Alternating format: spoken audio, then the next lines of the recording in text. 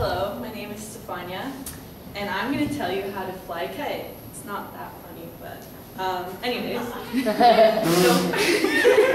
So first of all, you take your kite. Actually, first of all, let's make a kite. So you take your kite, and then you take some paper, some really thin paper, so that it's light enough for it to fly.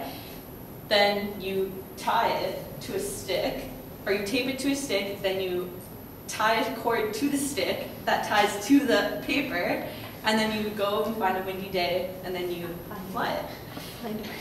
And to fly it, you loosen up the string, and you let it fly in the wind, and hopefully there's wind. And that's how you fly a kite. Awesome.